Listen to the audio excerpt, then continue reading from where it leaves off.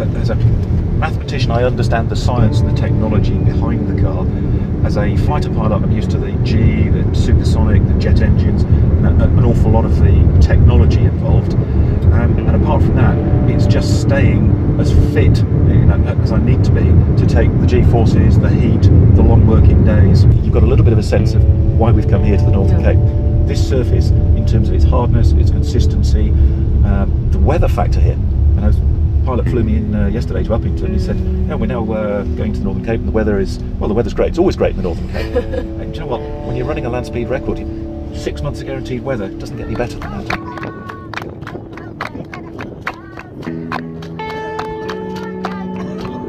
We cleaned the track for the car. We're going to set the fastest record about 1,600 kilometers per hour. We clean the track and we pick up the stones, and even the little smaller stone we pick it up, because why the smaller stone can even cause the biggest accident. That's why it was a pleasure for me being part on this project.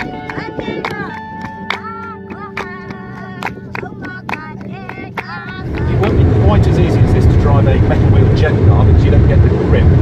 Actually, you can already start to feel the car starting to move around a little bit. The faster any race car goes, the less grip you get from the wheels, the more, I don't know, can you feel it in the back? Yes. Start to move? Okay, the faster you go, the worse that gets. So by the time we're going at very high speed, in Bloodhound, the car will be like it's driving on ice, sliding all over the place.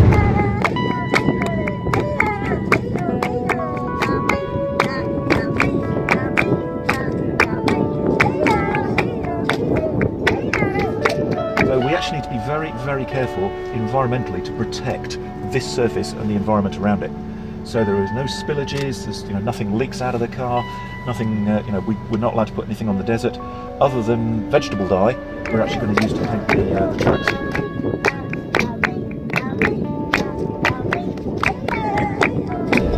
So we have lots of good reasons to come here. This track is astonishing.